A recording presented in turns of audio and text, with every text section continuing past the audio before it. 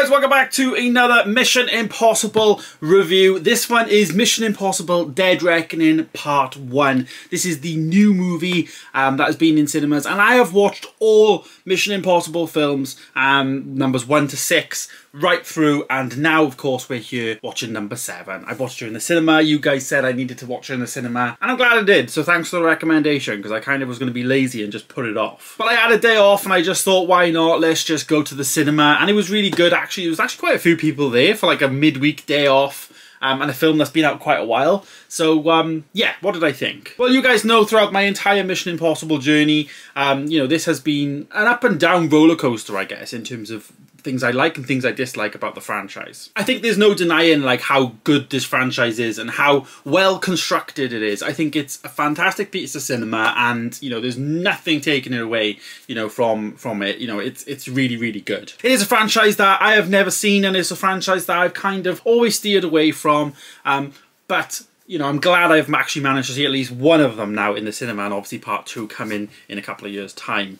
But part 1 of Dead Reckoning then was what you expected it to be. It did feel like a part 1. The movie is directed by Christopher McQuarrie. He has directed the previous 2, Fallout and Rogue Nation, and now he's picking up the director's gauntlet for you know, Dead Reckoning Part 1. As I say, really, really enjoyed the movie. I thought it was fantastically executed, fantastically written, and of course we get some amazing stunts. You know, in the trailer we get Tom Cruise literally driving a motorbike off a cliff, and then, you know, like, I guess parachuting then after letting it go. And yeah, amazing take, amazing to watch things and then they become like, you know, you actually watch it, you're thinking like, that's actually Tom Cruise, that's actually a real thing. Like most of the time it is a real person anyway, but for some reason when it's Tom Cruise we're just shocked. Like Tom Cruise is just a trained stuntman just as much as any other stuntman that we don't know about, you know what I mean? So we're just as shocked, but I guess it's because Tom Cruise is like in the public eye and he's doing everything himself. He does the acting as well as the stunt work himself, maybe that's what it is, but you know, it is pretty cool I guess nonetheless. Story-wise of this film then,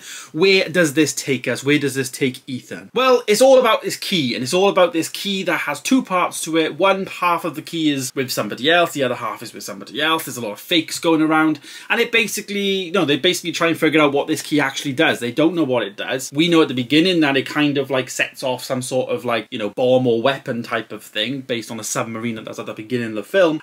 You know, so they're obviously trying to figure it out, because if the key gets in the wrong hands, it's one of those stories then, you know, the key goes the wrong place, then, you know, it's not good for the entirety of the world.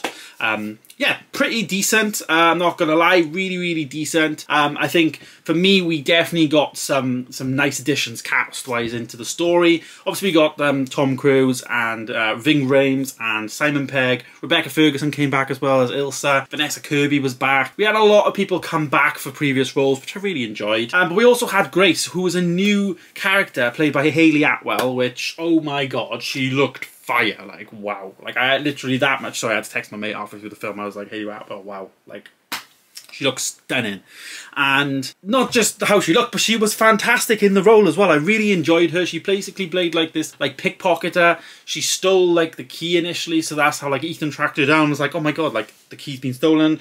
And it was actually her. She's doing the job for Vanessa Kirby's character, for the White Widow, and you know, they basically then, you know, work alongside each other because Grace is kind of a fugitive and they get asked the question and the one chance to join them and have a normal-ish life.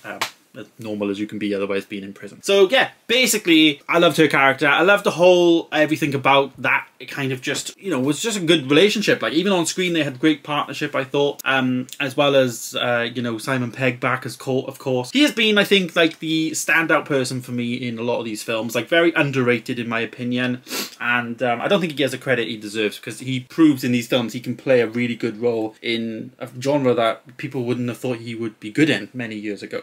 So yeah, I think that just shows his scope of acting. So rating Mission Impossible Dead Reckoning Part 1. I gave it a 4-star. I think for me, I really enjoyed it. I think the thing I didn't like about it was it felt like a Part 1, which it is, but it didn't really feel like the entirety of the movie. It felt like half of a movie, which it is half of the story, but it also is very, very complex. films, if that makes sense, in that aspect. It is a good film that you can just watch, you can just chill out, you can just, you know, let yourself go with, you can enjoy life, you can, you know, sit back and enjoy. Definitely amazing to see on the big screen. If you get the chance to, I would recommend you do that, as I was recommended to. But again, it's Mission Impossible. I think if you watch these films back to back, it's really difficult.